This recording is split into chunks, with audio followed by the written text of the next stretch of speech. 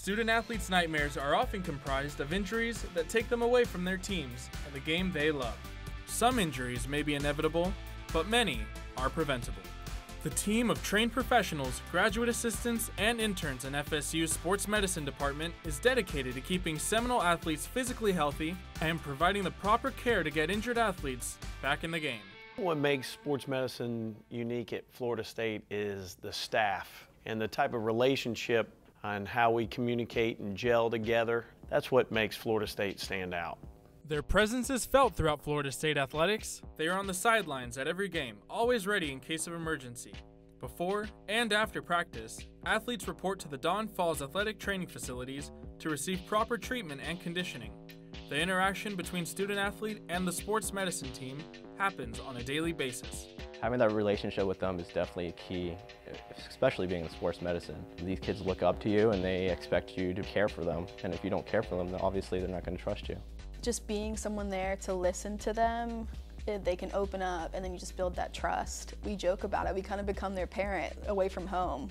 The Don Falls Athletic Training Center is filled with equipment worth hundreds of thousands of dollars. However, its wide range of utility makes it well worth the investment.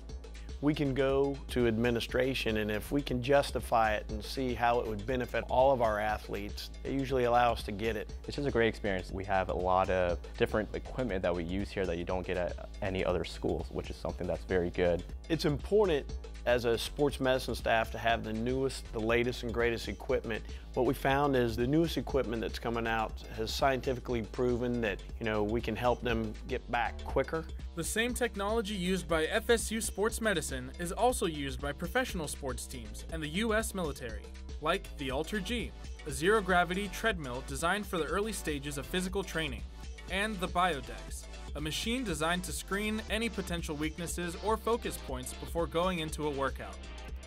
The technology here that we use is very advanced. It's all evidence-based so that we're using these on these athletes to give them the most correct treatments and best care so that they can go out and perform. The only difference is you see a lot of athletes coming here at a Division I program.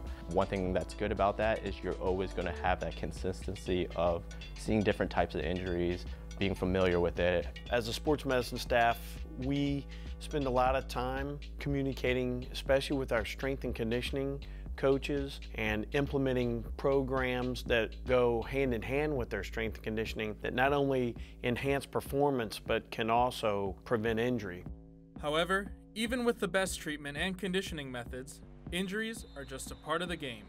When circumstances take an unfortunate turn for any individual athlete, it takes a team to make the comeback. So if we're going to get that athlete to buy into our process to get them back, they have to come in, they have to do it consistently, they have to be good communicators with us, and we have to be good communicators with them. They have to understand that we're here and we're up to the task in getting them back. So I get to know them. They're not just a client to me, they're just another person. They could be my friend. If I see them on the weekends, I'll say hello to them. That's how you build trust with these kids. Whatever player, whatever sport, group or individual, injured or healthy, the team at Florida State Sports Medicine keeps Seminole athletes in prime condition to compete at the highest level, overcome any physical obstacles, and come back healthier and more determined than before. I'm Camacho for Seminole Sports Magazine.